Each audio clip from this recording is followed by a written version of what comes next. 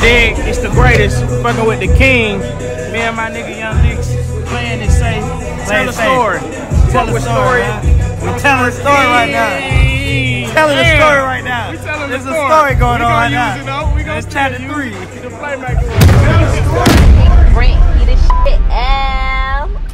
So in case you wondering, that was super producer Turbo, who's made hits for Gunna and Thug and Future, and that was also the top merch maker in the game, Young Licks. I saw them on a random day in New York and told them to give me a drop. Tell the story. Yo, it's Brento, and this vlog is going to showcase how living in New York City can give you proximity and access to people in a way that no other city on earth can't. Trust me, I've been around the globe. So let's talk about this guy right here, Hidji. I met Hidji years ago, randomly at a Kitty Cash DJ set in Williamsburg, and he was just trying to finagle his way in and get some shots on stage. For whatever reason, me and him built up some rapport, and he got a couple of shots of me that night. And then I happened to run into him on a subway a couple weeks down the road. He remembered who I was, and he was just like, "Yo, man, what you into?" And I told him I was a producer. He was like, "Yo, let's shoot a video." And I was like, "Dude, I'm a producer. Producers don't shoot videos." But he was like, "Yo, let's make it happen." My man's brought an incredible vision of life. He just followed us for a day in the life in NYC and put it together in an incredible way. And he put it on his Tumblr page, and it really did a lot for me as far as gaining traction in the NY underground scene. And then to look up years from now, his vision just came to life.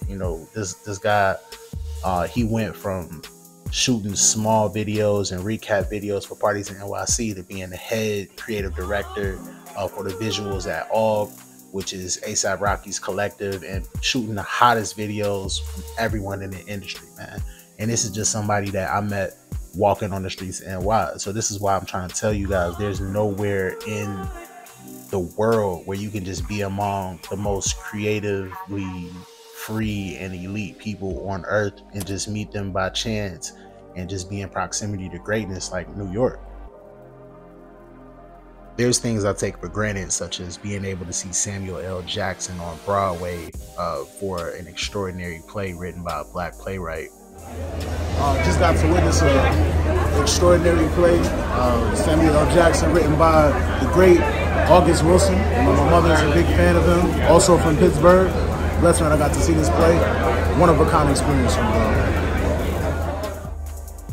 Or seeing a random Louis Vuitton pop-up with an extraordinary Japanese artist, and these are just the type of things that go on daily.